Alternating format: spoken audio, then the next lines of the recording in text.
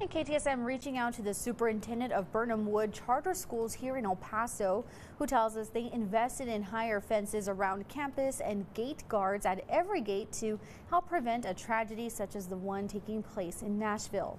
Dr. Joe Gonzalez says he believes public schools should receive more funding to invest into safety, such as upgrading exterior gates, but he also says constant training for staff and even outside vendors is necessary, so all of the doors are kept closed at all times.